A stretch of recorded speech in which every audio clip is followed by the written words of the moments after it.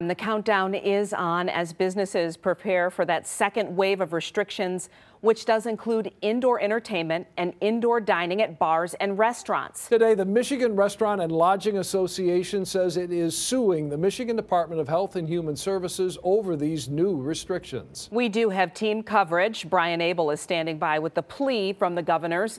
But we begin with 7 Action News reporter Kimberly Craig with the last-ditch effort by restaurants. Kim.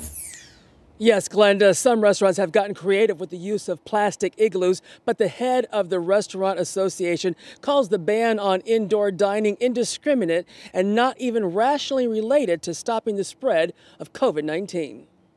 With this order, you can get a tattoo, but you can't get a taco. There's just an unequal approach to how this order is being implemented, and we don't believe it to be fair. And so the Michigan Restaurant and Lodging Association has filed a lawsuit against Robert Gordon, the director of the Michigan Department of Health and Human Services.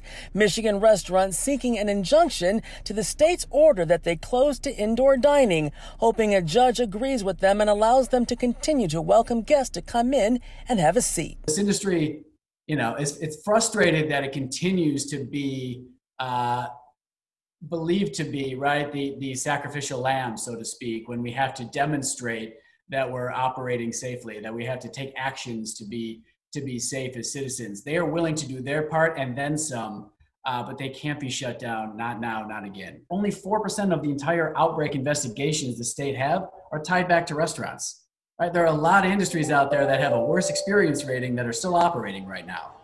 Justin Winslow, president and CEO of the Michigan Restaurant and Lodging Association, says if members have to close to indoor dining, many of their restaurants will not survive. For anyone who's in the full service side of this industry, which means dining room is a part of your business model, that's it. That is the main thrust of where you're going to get your business. People come out for the experience in addition to the food, the atmosphere in addition to the food.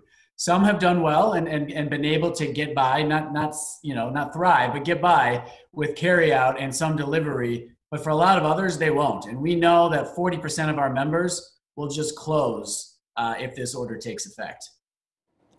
And unless an injunction is granted, the ban on indoor dining will go into effect tomorrow. Reporting live in Berkeley, Kimberly Craig, 7 Action News. Tough times. Kim, thank you. We're doing the best we can.